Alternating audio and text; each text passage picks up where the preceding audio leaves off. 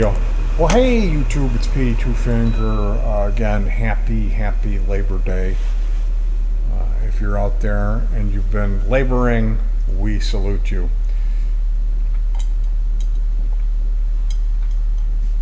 Right now, we got some Hokin Slappas on the grill, pork chop. We're gonna do a, you know what, honey? Yeah. We were supposed to hit that meat with the hammer. You were supposed to chew it up with that meat hammer.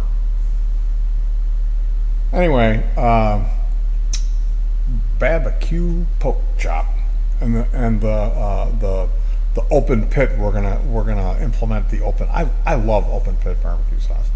So I just wanted to let you guys know, if you didn't check out the Noige videos we shot yesterday, we went to a remote location and I did a couple of sets of noise which we filmed, and I uploaded those. And this is something, I have to check them out yet. I haven't watched it. I think it's really good. I remember vaguely what I did, and then I felt like I had time to do what I needed to do. Typically when I operate the Nutcase Souk, which is a noise contraption that I built, one could say it's a synthesizer, but I would never say that.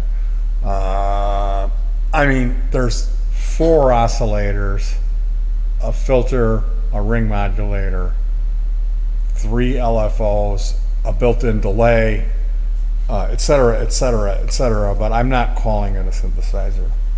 If you were going to make that differentiation, you would have to also consider the Buchla, or is it Buchla? The red panel. You ever hear about that red panel Buchla? There was a guy, Buchla. He made this synthesizer, and it had a panel that was painted red, and it was at a art installation or something like that in the '60s. And you could come up and play this synthesizer, and the red panel, he had painted it with LSD. So if people touched that red panel, they would start tripping. And it was just set out like, oh yeah, go play with the synthesizer, and then you would start tripping. Now, that was like this rumor. It was like a legend in the community. There was like, oh, the Buchla, the red panel, blah, blah, blah. And then more recently, there was a Buchla synth at a museum in San Francisco, and there was a technician who serviced it, and there was some crud under the screws by this red panel, and he sprayed some contact cleaner on it, and that made contact with his skin, and about a half hour later he began to experience symptoms. He was tripping.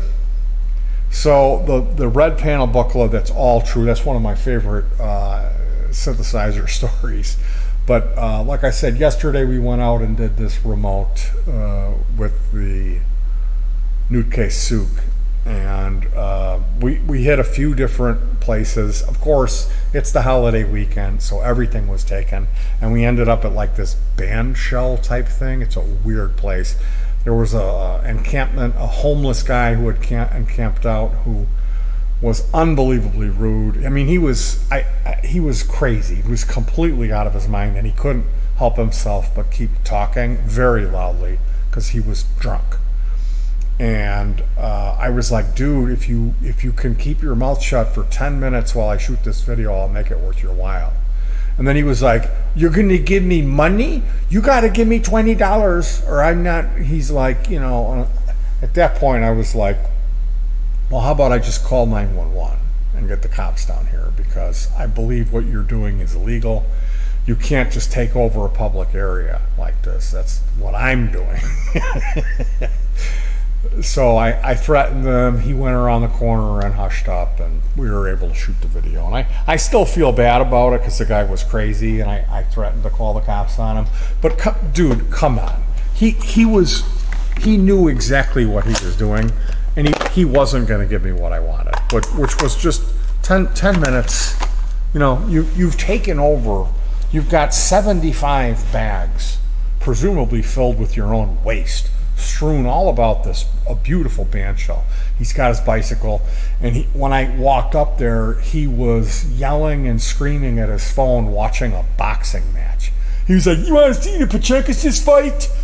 And I was like, "I don't want to see the Pachenkis fight." You know, whoever this Riccontucci, Cingolini, these two guys fighting, and he's like, "Yeah," like up there with his black malt ice, some kind of a serpent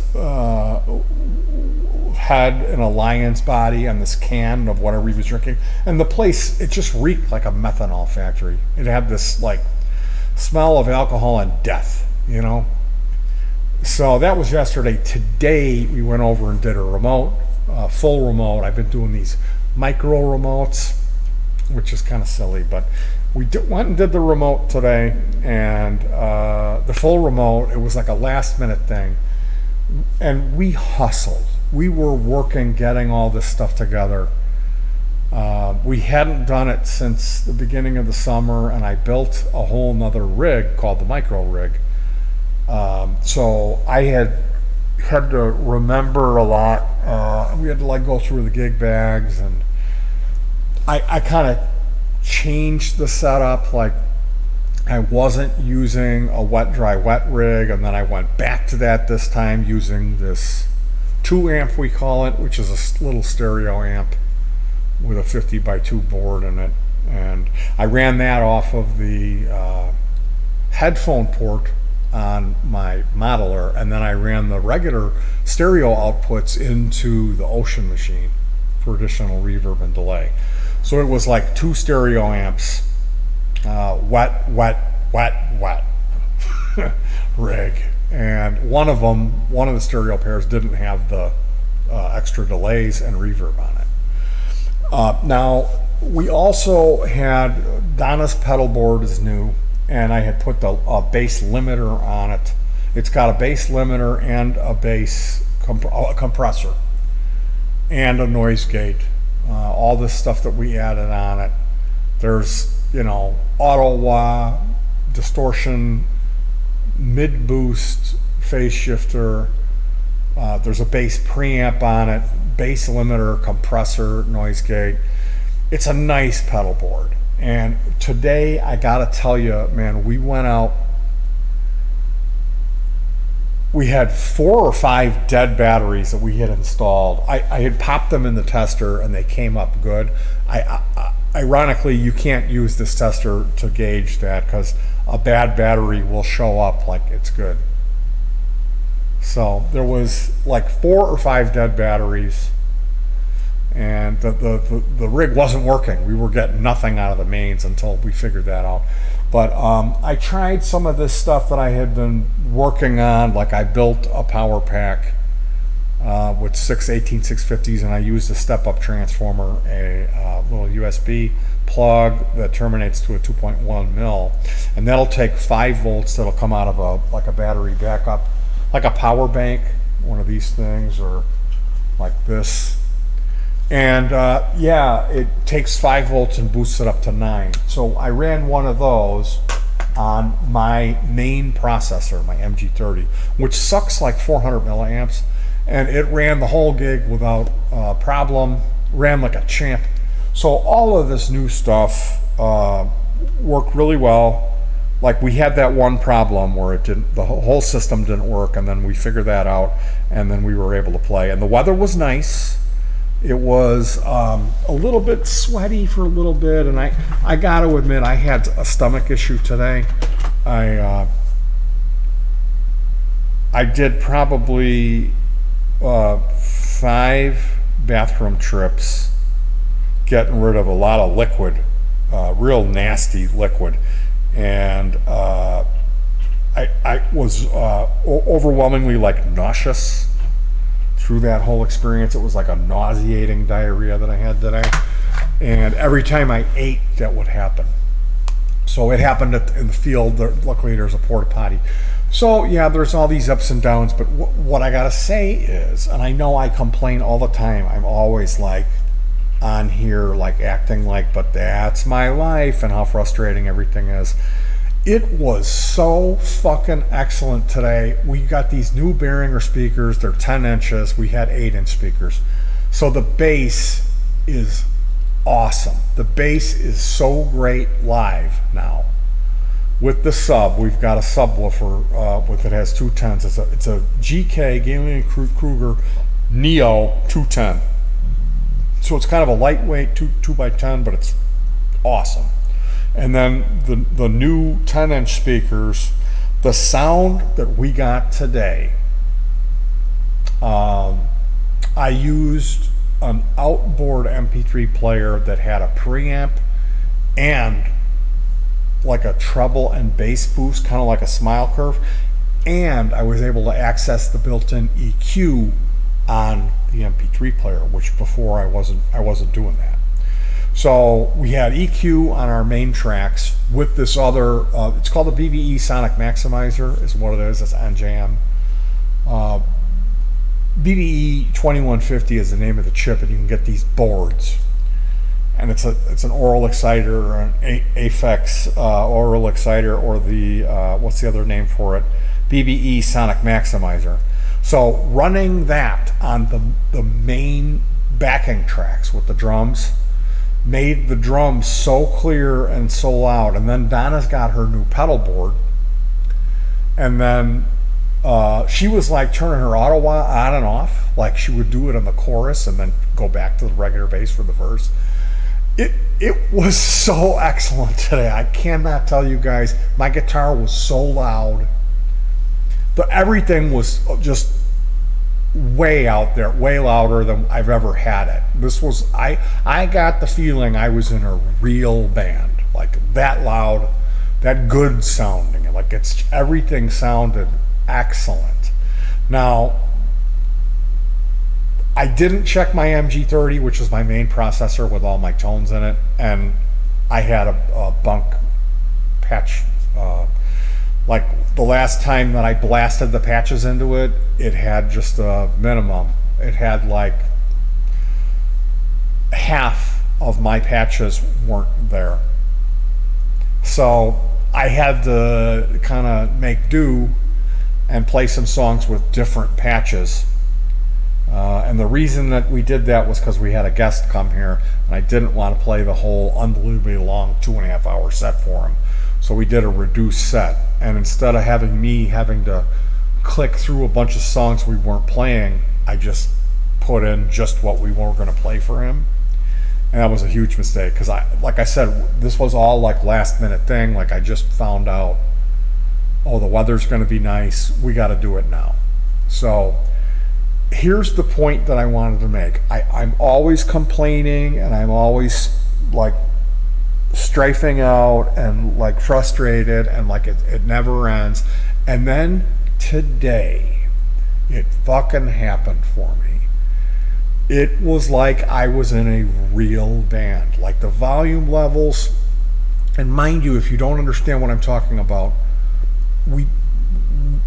this rig is all battery powered. It runs off of lithium ion batteries, and I never had it at that level where it was loud enough to really like knock me on my ass. And today it was fucking awesome today. Now here's the thing, you guys aren't going to be able to hear any difference probably, because we do a 2-track mix for you guys for the videos. It's recorded off of the board. Now that being said, like if I had some really great mics set up, and that's a whole nother thing. If you set up mics, then you're hearing all the crickets and the trains. There's trains constantly going by. Whoa, whoa, whoa, whoa, whoa, whoa, whoa, whoa, like they're blowing their horn. Like is there a goat on the? Is the girl tied up? Is Snidely Whiplash got her tied out there? So it is what it is, and I just got to tell you guys, you should hire us. Have a party, or just have us over. Cook a nice thing, you know. I like meat, but I like potatoes and other sides that go with it. and I don't like gamey meat. I like spicy, you know, little sauce, a little gravy, anything to help choke it down. So yeah, you're going to want to have a lot of wine and whipping cream, desserts, sweets, chocolates, coffee. Prepare, and we'll come and we'll play for you. So if you want to have people come, that's going to cost you. But specifically, you can prepare all that and let us know, and then you can leave. We'll come, we'll use your dwelling, we'll perform there and consume the food, we'll film it, and then you could watch it after I upload it to YouTube. But seriously, this rig, like, you got to hear it. You got to be in the area, in the pavilion with us to hear how good it sounded. So unbelievably fucking great today. I cannot tell you how great it sounded. And a lot of it was just like, okay, we've got the EQ and that other, the BBE Sonic Maximizer on the mains, the backing track. So I can hear all the synthesizers and echoes and stuff that I normally kind of don't really hear because I'm not getting the best mix. And then having the new speakers, everything was, I think I've hit a pinnacle here. I don't think it'll get any better than this. I would have to get, like, I know there's these YS Elite speakers, these 10-inch speakers, that PA speakers that are unbelievable. I'm looking for a pair of those, and I know I could do a little better on our PA speakers.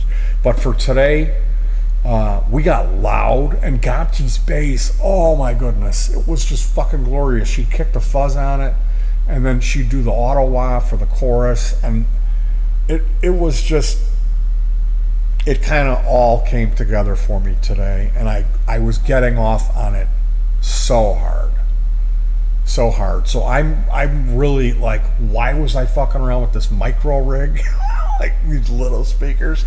And I've got this killer set up now. So it's really cool because we do have options. If we want to do a last minute thing, set up on the patio or whatever, we're able to do that. And then we have our full rig. So I just wanted to say, you know, for all the complaining I do, that's because I'm used to playing in a band with a drummer and a PA. You know, not lithium ion bat, like rinky dink shit that I basically, you know, I started out buying stuff from Goodwill and converting that, and now we've got like kind of a regular PA, you know. So it should sound way better than all that other mess, and it does. It was unbelievably great today. I cannot tell you how blessed I feel. So super thanks to Gopti, and let me know when we can come over and make sure you have plenty of meat. Talk to you guys soon. Stay cool, hug your pets, and peace.